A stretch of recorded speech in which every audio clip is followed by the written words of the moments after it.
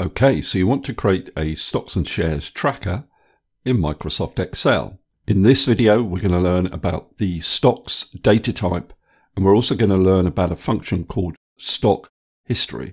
Okay, so this is an example of the type of tracker that we're going to create.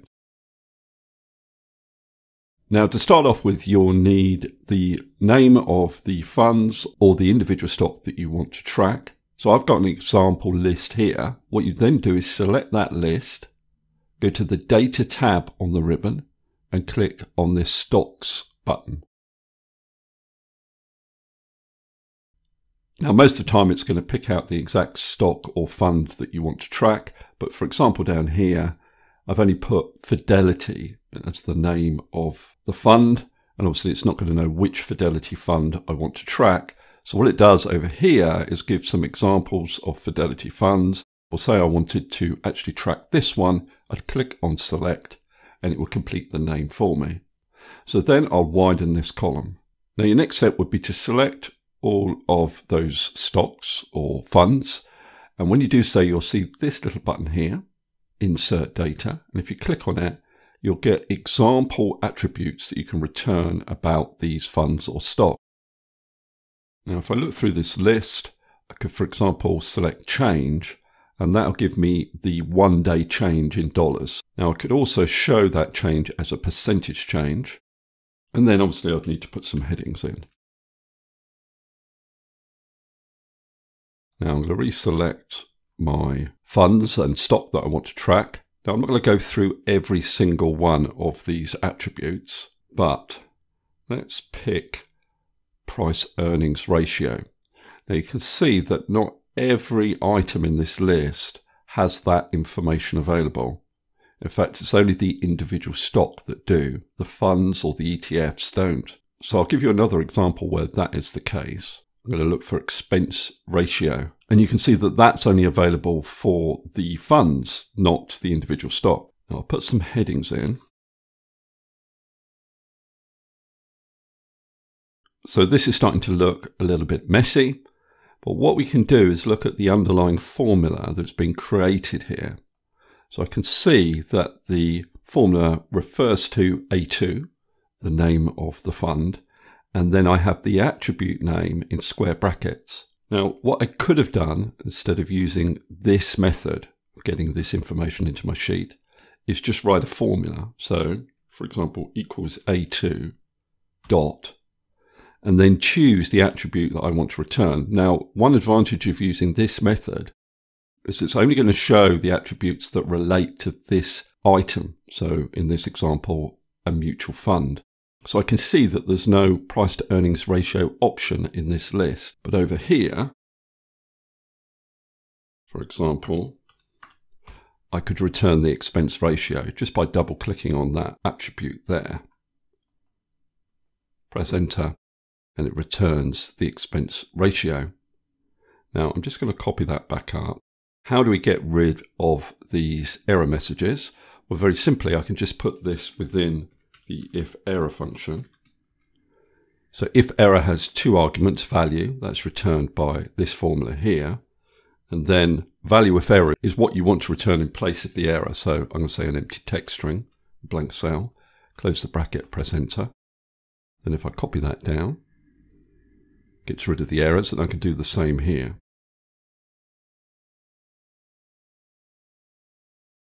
Now the other thing you might want to do is apply some conditional formatting. We're going to have up arrows and down arrows in the change and percentage change columns. So what I can do is select both of those columns, home, conditional formatting, icon sets, more rules. So the icon sets I want are these arrows. And I want a green arrow when the value is greater than 0. So I change the type to number. Value stays as 0, and I want it greater than 0. If the price did stay the same, I'd want a yellow arrow. So I just put a 0 in there. And then anything less than 0 will get a red arrow. Just change that to number, and then I'll click on OK. Might need to widen these columns. Okay, so that's basically how you use this stocks data type. What about the stock history function? So my first argument is stock. So let's use this Microsoft stock as our example. And then the second argument is start date. So what's the first date that you want to return stock history information for? So I'm going to say that that's 52 weeks prior to today's date. So I'm going to use the today function for that, minus 52 times 7, comma. Now the end date is non-mandatory, but we're going to say that we want to return stock data up to the current date. So I'll use the today function for that. Now, if I close the bracket and press enter, you can see that it's returned the closing price for this stock, Microsoft, for each of those days. Now, there are a few other arguments that we can use. The first of which is interval. So by default, it's going to return daily prices, but I could return the price at the beginning of each month. So let's choose that option. Press enter. Now I can return more than the closing price, and I can do that by using these property arguments. Now, first of all, we've got this headers argument. I do want to show headers, so I'll say that's 1, comma.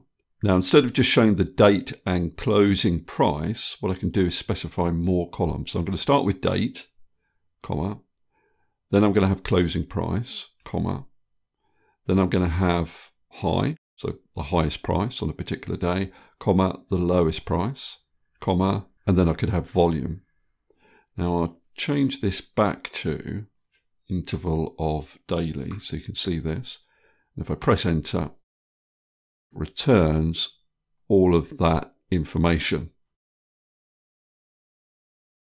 Now what I actually want to do in this tracker is return the closing price at the beginning of each month, and then create a little Sparkline chart within these cells.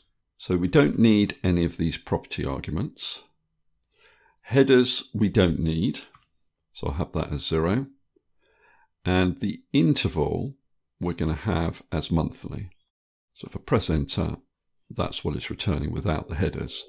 Now what I want to do is transpose this data so that these prices are in individual columns. I've just used the transpose function for this.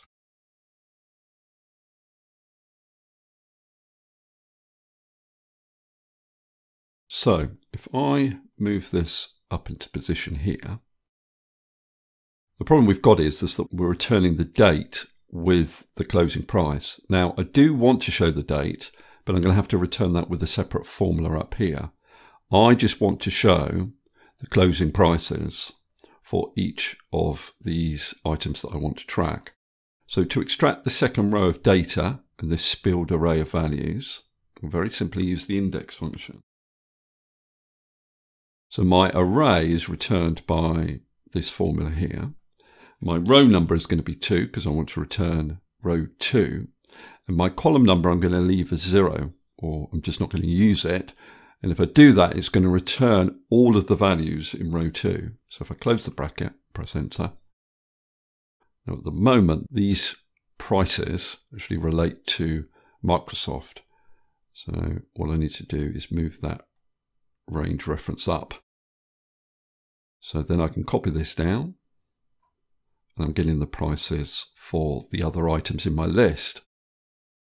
Now to get the dates to appear at the top here, I can use this formula pretty much as it is. So I'm going to copy it, paste it up here, and instead of returning row 2, I need to return row 1, which is where the dates are. So if I press enter, I then get the dates. Now I'm just going to format these dates with the custom number format. So Control 1, custom, and my format's going to be MMM-YY. Click on OK. And now I've got the dates across the top. Now if I wanted to show a little Sparkline chart, I could just insert a column there. So to get the Sparkline chart, I click into a cell in my new column. I go to the Insert tab on the ribbon. In the Sparklines group, I click on this column button. Data range.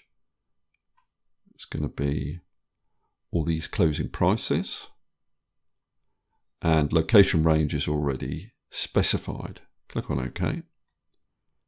There's my Sparkline chart, and I can copy that down and I get it for the other items.